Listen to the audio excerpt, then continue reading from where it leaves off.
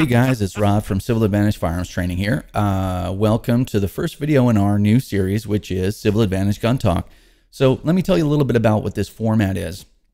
What I've wanted to do for some time is I've wanted to get guests in the studio that know a lot more than I do about a particular firearm or a firearms related subject, so I can capture and pass on that wisdom to everyone else.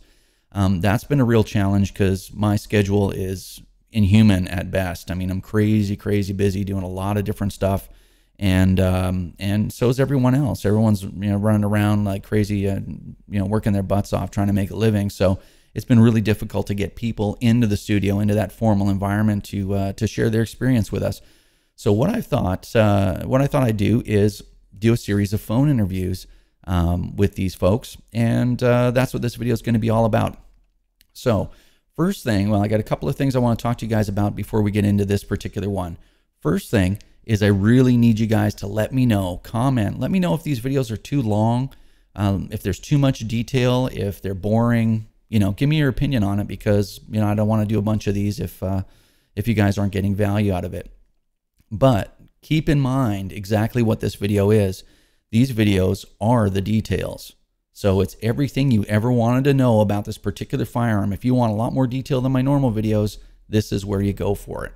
So hopefully they will have kind of a radio show feel to them, so that you can, just turn this on and let it play while you're cleaning your gun room or whatever, or cleaning guns, which is what I like to do when I listen to audio-based, YouTube videos. So in any case, yeah, let me know what you think about that. The other thing is I would like to appeal for some help from you guys.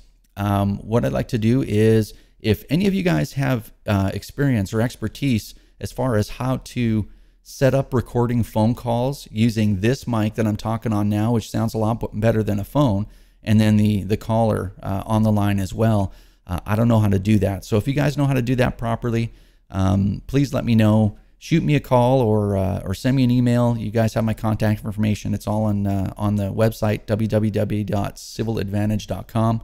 And if you can help me out with that, I greatly appreciate it. So today's call is going to be about the Tavor. Now, as you guys know, I did a video about the Tavor. I shot the Tavor on a couple of different occasions.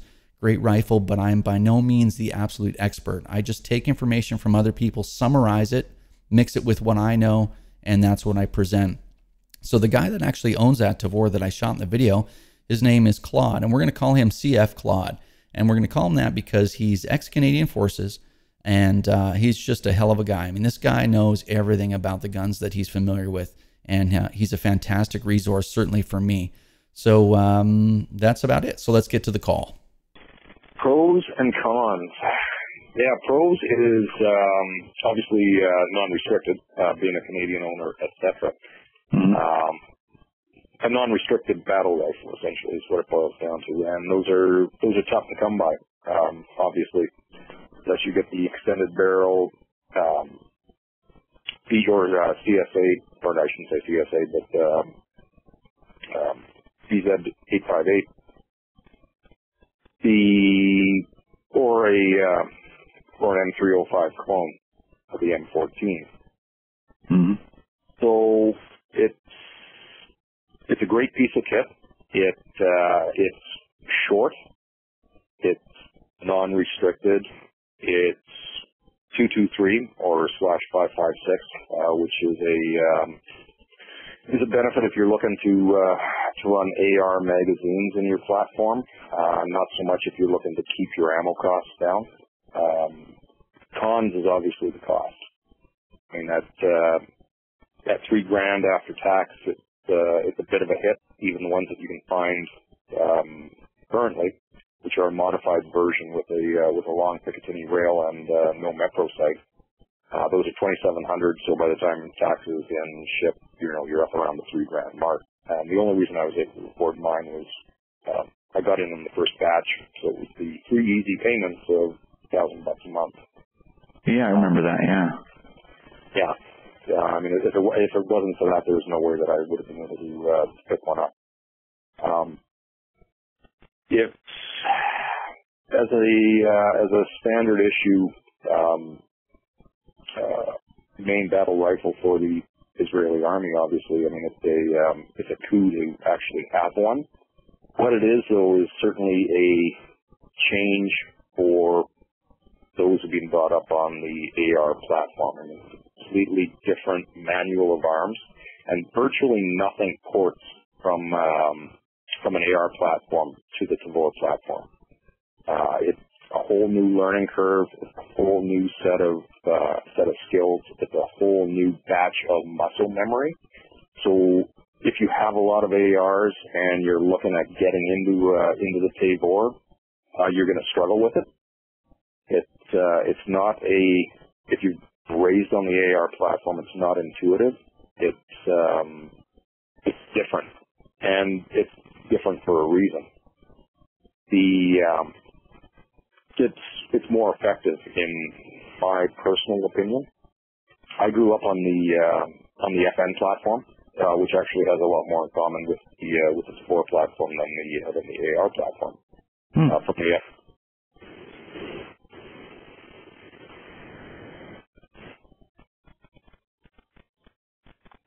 For my 223 platform, the Tavor is certainly the way to go. And a lot of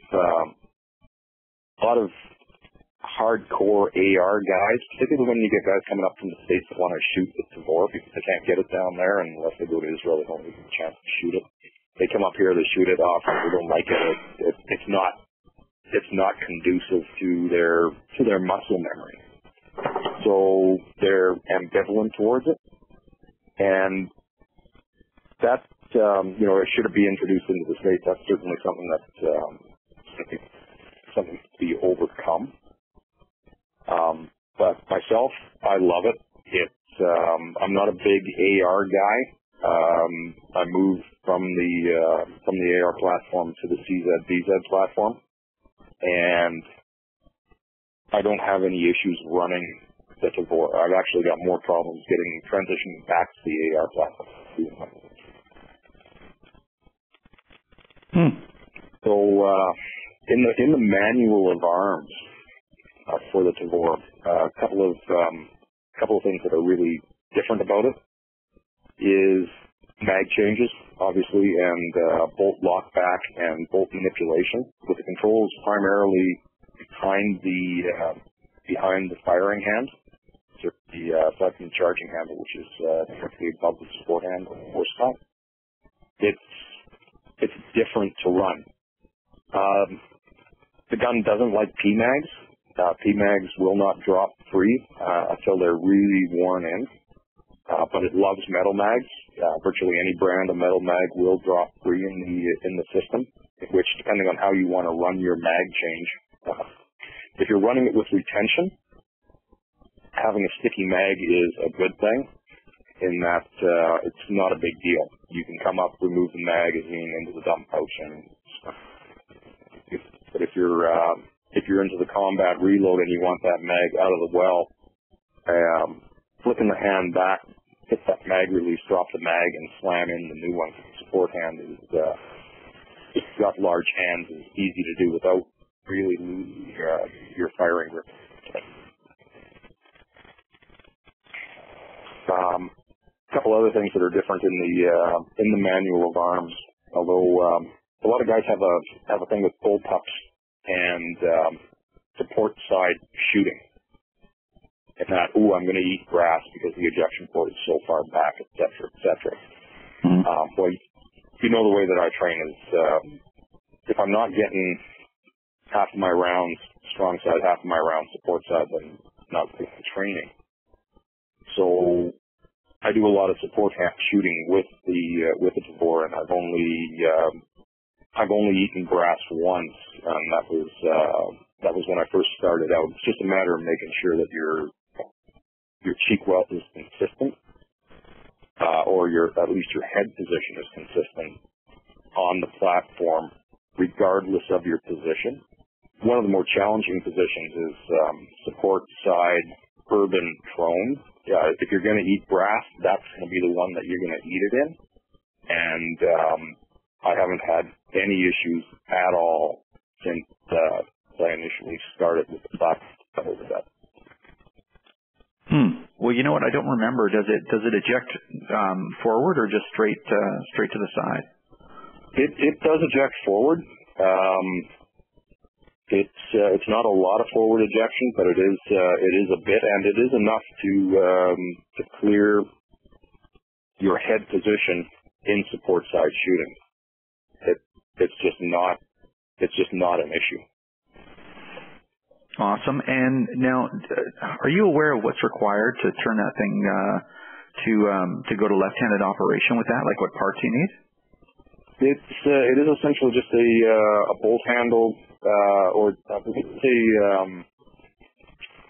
it is a left-handed bolt that's required, but everything else just changes over. Essentially, it's all on platform. If memory serves me correctly, it's not something that I've really looked at, but I think it is one part that you need to purchase separately, and that is the bolt. Okay, so it's because I think someone had posted that it's not as simple as moving the charging handle over and then slide and close the ejection port and slide and open the other one. It is, and it does require, I believe it is a separate left-hand bolt.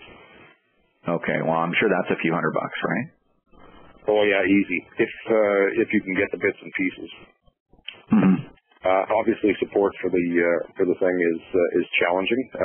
One of the big parts is that not really a whole lot breaks on these things, so it's not really an issue. I can't think of anybody that's really had a whole lot of issues with its bore. Mm-hmm. Well, that would be my main concern with any exotic, and I would consider that an exotic rifle, but that's always my main concern, and that's always one of the big things that I always throw up as far as why I think ARs are such a smart choice, because you can't swing a dead cat on the street without hitting someone that's got some AR parts. No, absolutely, 100% correct, and but that's provided that you swing that AR on a range. What's that? That is provided you swing that AR on a range. Yeah. And not out on the bush. Yeah. Well, the non-restricted thing. Well, the two things that I like is that it is non-restricted, but it is short. So the one thing I was complaining about on the XCR review was that even though it's non-restricted and super expensive, though, which is the downside for the XCR in Canada certainly, is that with that, by the time you take in consideration that flash hider, it's 20-inch barrel that starts, it's 20 inches at the end of the chamber, which is still, a good, 12 inches away from your shoulder. So when you single point sling that thing, it's going to be banging on your ankles, at least for somebody my height. It's going to be banging around on my ankles, and that doesn't really, I don't like that. Yeah, no, absolutely, and that is correct. And I mean, with this thing is actually as short as my 10.5-inch AR with an M4 stock fully collapsed on it. See, that's pretty cool. So, and this thing is the same size as an 8.5-inch barreled Remington 870 with an M4 stock fully collapsed on it as well. And I actually side by side compared them today. The Kel-Tec RFB in 7.62 by 51 is actually about 2 inches shorter than the Tavor, but still non-restricted. Huh. How long is the Tavor overall length? Do you know? Offhand? Precisely 74.5 centimeters in length. Huh. That doesn't help me. I'm a little more imperial. Is there? I got a tape measure here somewhere. Oh, you don't have to measure it now, man. What's that? Sorry, Claude? Thought I had a tape measure here. But yeah, not a big deal. Well, I've always got a tape measure handy in the bedside drawer, so. There you go. Anyhow, different story. So you can prove to the wife that you're not lying, right? Exactly. I don't. Nobody makes a liar to me, but anyways. But yeah, as I mentioned before, we started talking about the Tavor. That things might be different now, but the MSRP in the U.S. when they start coming in, should they come in, is supposed to be around $1,600, which is a lot more reasonable. Which is actually a lot closer to where the XCR is in the U.S. Right.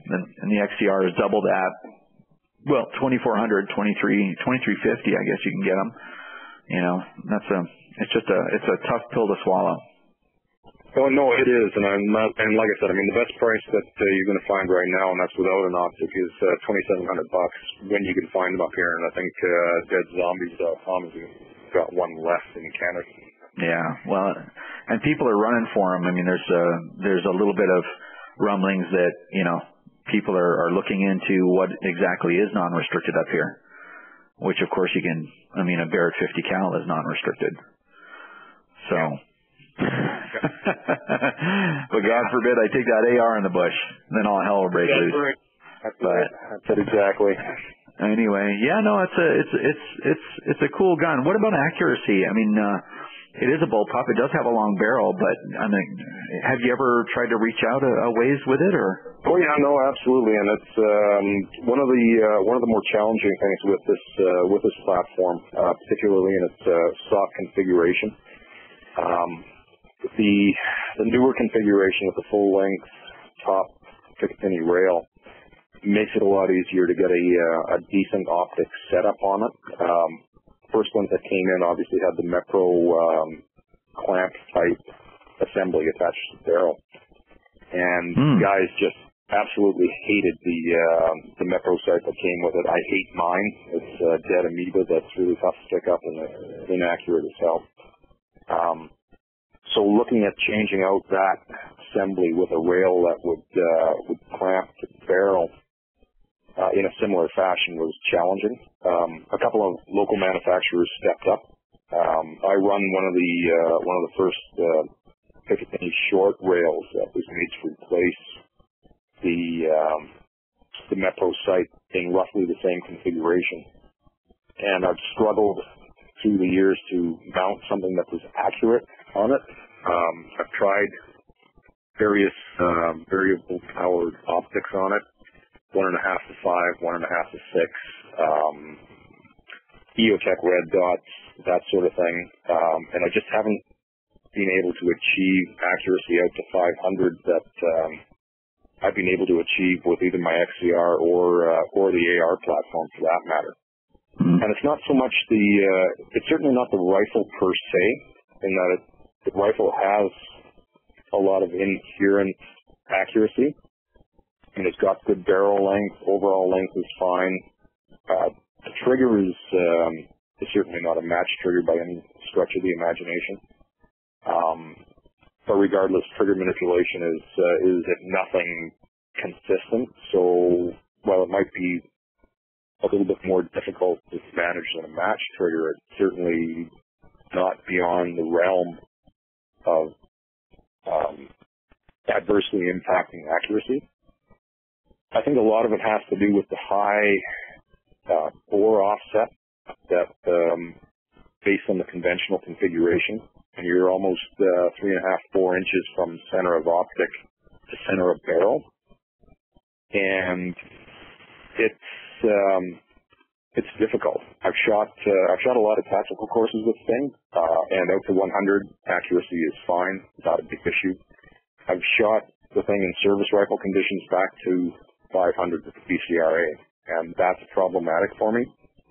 I've always started the season with the Tavor, and about halfway through I've had to revert back to my XCR because the numbers are just not where I need them to be with the Tavor platform.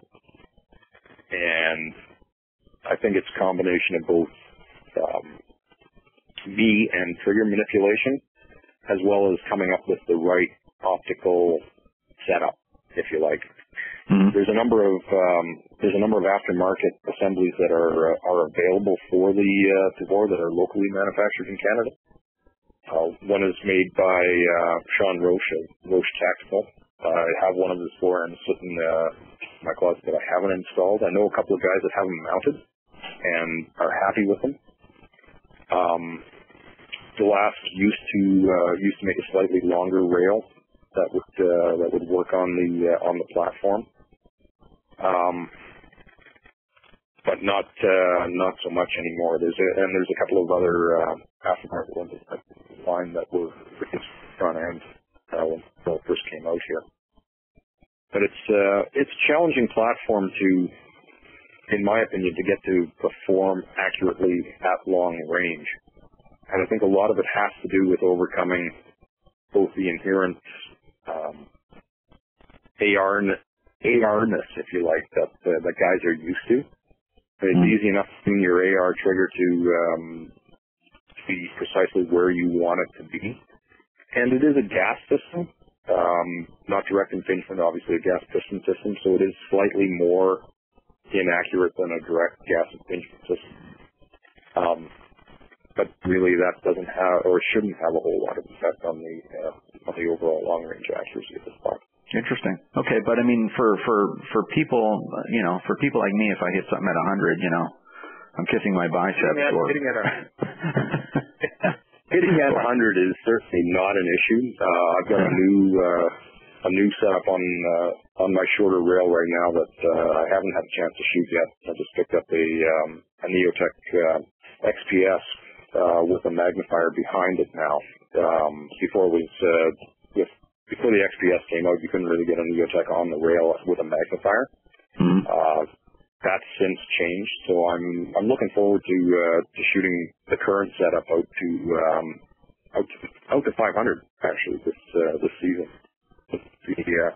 Just to see what this version is capable of. But do you think 200 or 300 is Oh, absolutely.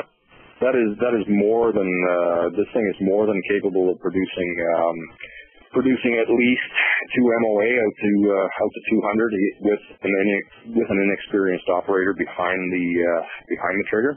And because it is such a strange manual of arms, don't kid yourself, everybody is inexperienced in this unless you've gone through IDF basic training, really. Because it is entirely different than your AR platform, and there is nothing that ports over. Boiling right next to your face and the whiff of burn propellant that you get that discharges directly into your nostrils and makes your eyes water. I mean, all that is part of learning to run the system. If I were to sum it up, I mean, there's no reason not to have total respect for that rifle as far as a fighting rifle is concerned. Other than the price. Absolutely not. And even with the price, I mean, when you, like you said, when you do compare it to an XCR, non-restricted, or for that matter, if you were to go out to try and obtain a Springfield Armory M14, then yeah, I mean the thing is price comparable. Well, the Springfield Armory and M14, I mean the M14 is well, I mean, good God, man, it's probably 11 pounds. So. Oh, no, absolutely. Yeah. Still, I mean, regardless, it is still a main battle rifle. It just happens to be in a larger caliber. Sling options. Sling options. That's another good thing to chat about. Always with the assembly that comes with the rifle, just a basic carry it from here to there assembly where you need to lace the thing up, it is fine. When you get into more moving and grooving with the thing, it's not something that really lends itself to either changing the platform into a single sling or into a single point sling, which is the way this thing really likes to be run because it is so short. So running it single point for your CQB is not an issue at all. And being able to transition it back to a 2-point when you need those extended, or when you're in a more conventional scenario, is a bit challenging. And I've seen a number of different options out there, none that I've really been too happy with, and I'm working on one with a Blue Force gear sling that I think is going to work out quite well. I've just changed it up today, as a matter of fact, for a rapid change from 2-point to single point, and I'm actually quite happy with the way it's working out, and I plan on running it that way end of the month when we do the ATS shoot out of that exercise. Huh. So right now, are you running a single point or running a 2-point? Well, I run the Blue Force SOCOM sling, and the nice thing about Blue Force gear slings is that they transition from 1-point to 2-point with just a click of a side release. But typically, I like running it single point because of the most of the shooting that I do is 100 yards away. So single point is easy enough. If I'm going to be doing a lot of moving and grooving, then I will switch it to a 2-point. Okay, interesting. So now, when I shot it, when we were at the range there, I didn't use a sling, so I have no idea. If you have a single point sling, like we're just looking at the rifle, I would think that if that single point of contact between the rifle and the sling, if it's too far forward, that rifle's going to tip up because of all that weight in the back. It's actually when it's rigged as a single point sling, it's rigged off of the rear hook point. And that's a nice thing about the BFG sling setup, in that because it's a single point or it's a side release multi-component that I run on all my platforms. It's just a matter of clicking in side release and away it goes. Okay, but that would be the point of connection if you're only running a single point. Is that one that's right in the back of the action, right against the buttstock? Right, it's about 3 inches forward at the end of the buttstock. Yeah. Yeah. Well, I've got a picture here, so that's interesting. Well, thank goodness that it's a bullpup, because if that was any other rifle, contacting at that area, I mean, it would be you'd be taking core samples every step with the barrel, with the flat yeah, hider. Absolutely, 100%. Yeah. Yeah, that's interesting too. I remember the one day we did see an individual with a Tavor and with the muzzle pointing up, just because it was so rear heavy. If you remember that day. That was a function of the 3-point rig that the gun was slung in. And the thing really doesn't like a 3-point setup. It's strictly a single point or a 2-point. Yeah. And it doesn't like that midpoint scenario given the overall length of the thing. It's really it is because there's not a lot of conventional sling options for it. It's tough to set it up the way that works for you to run the gun. And again, that is one of the reasons that I like BFG slings, is because there's just so many different options, and you've got so many different ways you can configure the connection point. You're not limited when you get one. Yeah, that's good stuff to know. The sling mounts, did they come on the rifle, or did you have to buy them? So they actually come on you actually can't mount additional sling mounts or aftermarket sling mounts on this thing. If you were to try to go, well, you really can't. There is no place to do it.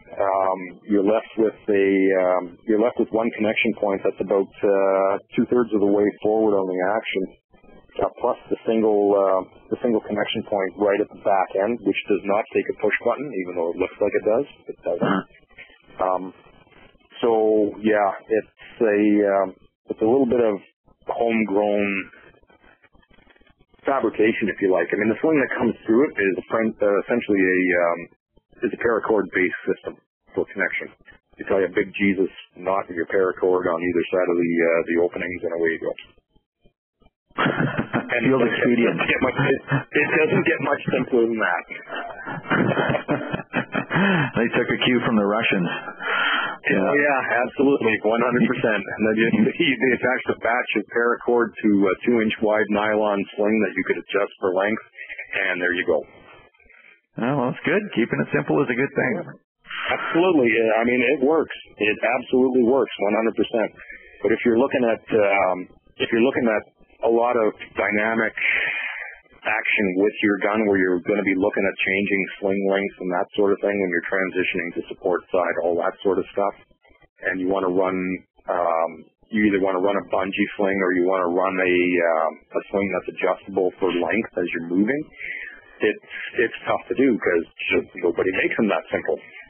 Again, I mean, it's the one that I've got a lot of different slings, and one system that I keep coming back to just because it works with every platform that I run, from my shotguns all the way through my VZs, all the way through my M14s, my ARs, my Tavor, my XCR.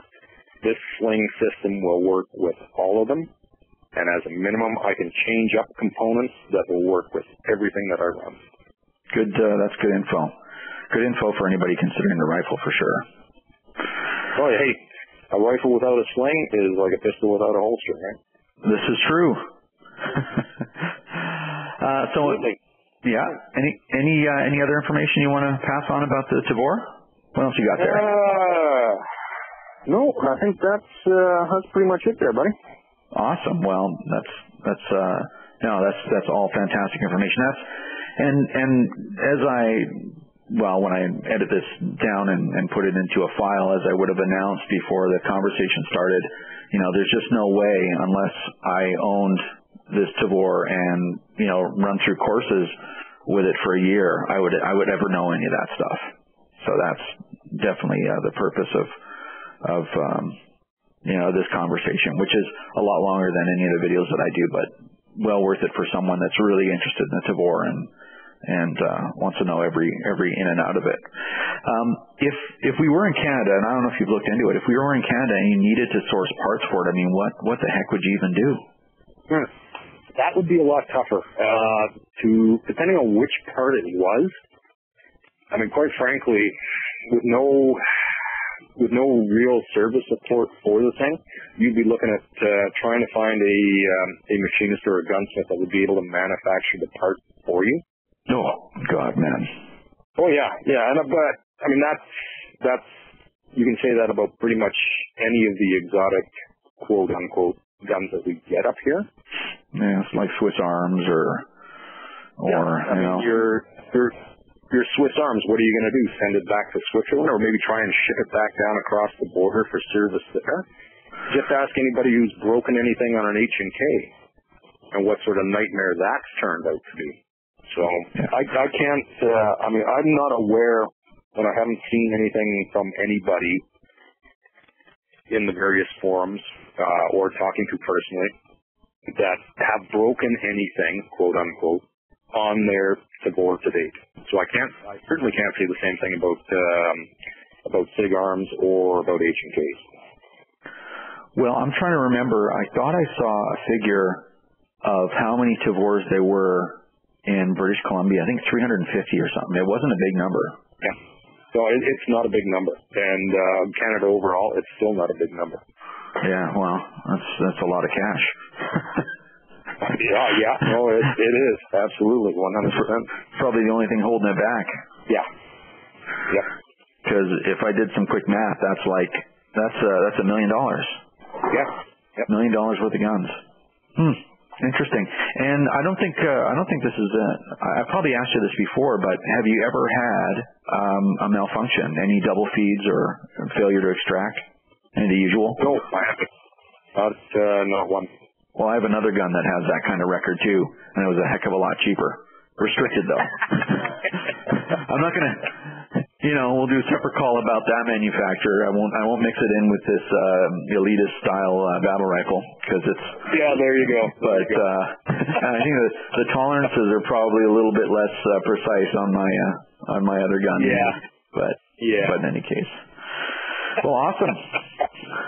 Anything else that you're prepared to talk about today? I think that's about it, pal. Excellent. All right. I'll leave you with it for now. All right, pal. You have yourself a good one. You too. Thanks again, Claude. Not a problem. All right. Take care. Talk to you. Bye. All right. Bye. So there you guys have it. Thanks so much for listening today. Again, please comment and let me know what you think of these videos and how I can improve them. And one more time, I'd like to appeal to some of you guys out there that might know a little bit more about audio and recording and stuff than I do. Let me know how to record a call the radio show style. That'll really help me out. So anyway, look forward to the comments. Hope you guys enjoyed it. Have a great day. Take care.